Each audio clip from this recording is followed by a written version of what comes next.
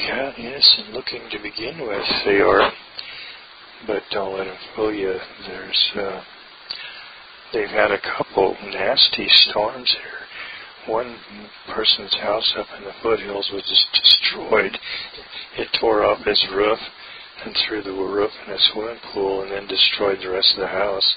Other people, there's been thousands of people had their power out for a couple of days at a time in 110 degree heat, if you can imagine that, which I don't think you can.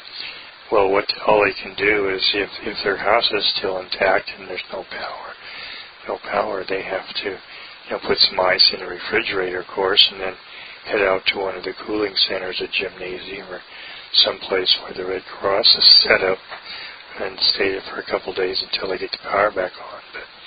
But these storms, they haven't had storms here as bad as this in 50 years. It's like they had a tornado starting, but it died out real quick. So anyway, hopefully we've seen the worst of it. This is about as bad as it's been in 50 years, from what people say. So anyway, pretty nasty. My lights flickered, but the power didn't actually go out. It went out the first year I was here, but they had it back on within a couple of hours. So I was happy.